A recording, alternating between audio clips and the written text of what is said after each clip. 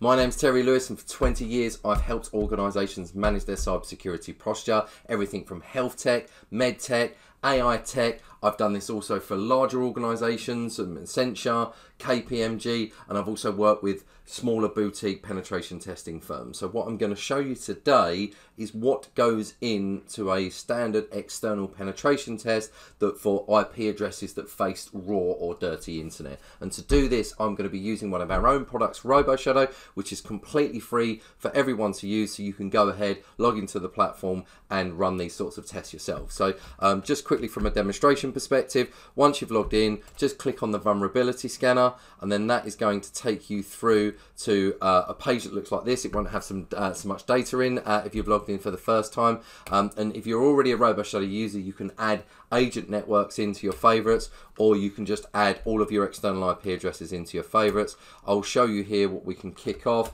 Just go through, select a load of IP addresses, and then select scan selected, and then you are greeted with this screen. So what this is basically saying is, do you want to do the top 1,000 ports or 65K ports? And what this basically means is that the IP address that you're scanning, everyone by now should know that what an IP address is, but within an IP address you get 65,535 channels, which are called ports, and all hackers are going to do is try and open a connection very quickly with each of those channels or ports, just to see which one is open. Once it is they've discovered something to be open, that's when they'll start going to town to try and work out how to exploit that. So it's very common that cybersecurity tech will just say, let's do the top 1,000 ports to be quick, but for good order, once you've done your 1,000 ports report, you should do a 65K run just for good order to make sure that you've got the full length and breadth, but it will take a couple of hours because there's a lot more ports to discover there. So I'm going to go ahead and kick this off, and you can see that these are all kicked off in the background.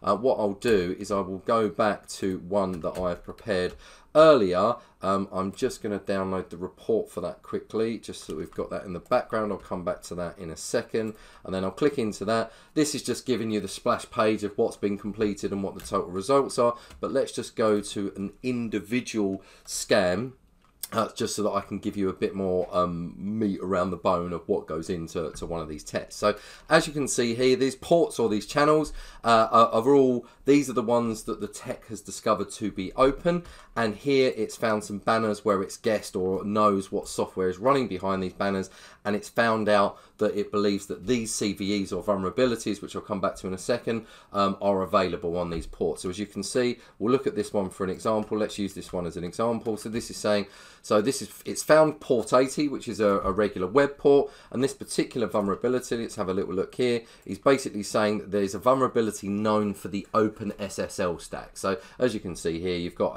OpenSSL running, and then if you just click here, you can go to the MITRE website. So MITRE is the global platform that manages all of the vulnerabilities in the Western world. It is run by the US, but all of the Western world can contribute to that. These are the guys that manage on behalf of all of the software vendors and then release the information about what vulnerabilities have come out so that everyone can stand a chance to patch them. So it will say a lot more information about the vulnerabilities. Unfortunately, sometimes it actually tells you how to exploit the vulnerabilities, which I think sometimes the bad guys can use these platforms to actually learn how to hack the vulnerabilities, but that is probably a debate for another day. But the CVE vulnerabilities, that is the main constituent parts that goes into any external penetration test that faces raw or dirty internet. So first of all, we need to know what ports that are open, and then we will scan for banners to understand, can we guess what software is running behind those ports effectively, and do a bit of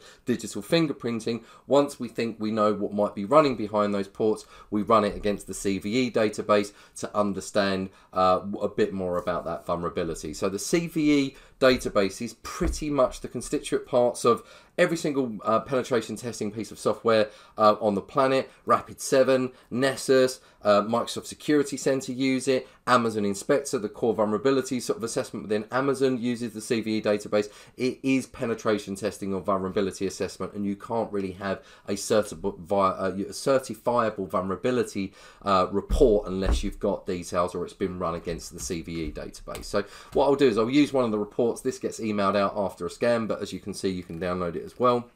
I'll come see if I can find just an easy example here. Okay, so an example here, obviously all the IP addresses are blurred out for obvious reasons. So this IP address has been seen to have these ports open. So what do you do if you've got ports or vulnerabilities? So if you have ports open, it's not the end of the world, but the trick is to have as little ports open as possible. And if you do have ports, it should be running stuff under SSL. So, you know, 443 is a good one to have open because there's usually an SSL channel running behind that. So if you have ports open, find a way of getting them closed down. If you can close them down, you just close them down on your router effectively. But if you really have to have ports open in the enterprise, if you've got inbound traffic into data centers or offices, you may need to have ports open.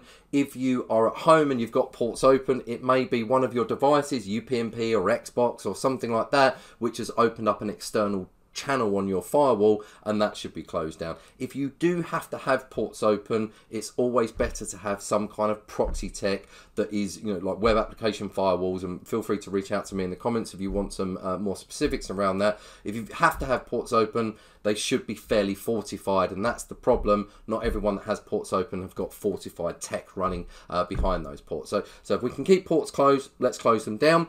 But from a if you've got vulnerabilities, so as you can see, this particular banner that's come back has been known to have all of these vulnerabilities.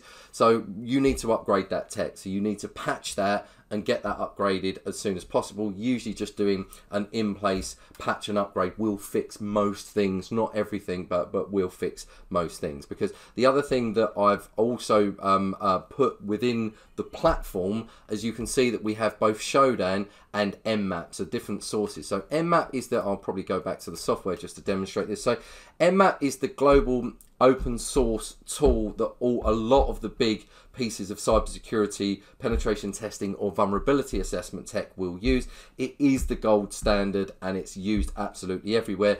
The reason that you want something like Nmap or as good as Nmap is that what happens when you're trying to scan all of these 65,000 ports, sometimes either your router that you're scanning from or the target gets a bit tired or a little bit overloaded. What Nmap will do, without boring you with the details, will go down the OSI layer and detect at a packet level if you're having packet loss. If Nmap detects that you're having packet loss, it will slow down the scanner to make sure you've got more chance of ports being open. So our view is that you should take multiple sources, and we have our own Robo Shadow, Nmap, and then we've also got Shodan in here as well. But Nmap needs to be the gold standard. It's got that tech in there which slows itself down if it realizes that it's moving too fast effectively. And the other thing that we have in here is also the Shodan data. Shodan is really important. If you don't know, it's the hacker search engine.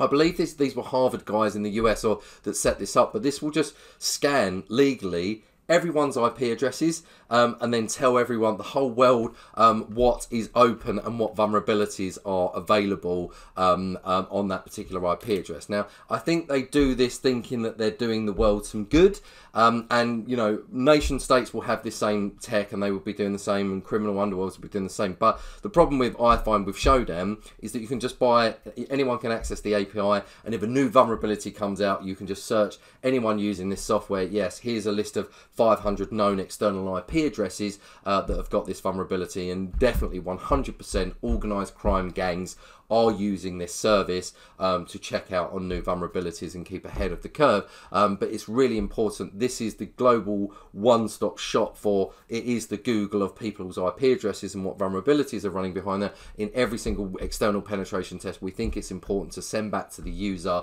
what is running behind that IP, or what does the world know what's running behind that IP address, and Shodan is the platform of choice to be able to do that. So so please like and subscribe. If this video has been useful, we will definitely put out more. Please do feel free to go ahead, go to Robo Shadow, log in, sign up. It's very, very quick. Click on the vulnerability scanner, and then from there you can just, it will show you also what your IP address is, so you can just do a quick scan of your own IP address. If you are curious, is there anything open on your own, either home IP address or work IP address, feel free to go ahead, log into the platform and have a go yourself. If you do have any questions, please come back to us and put some comments in the video for whatever platform this has been released on, and we will endeavour to get back to you very quickly. So thanks ever so much for watching.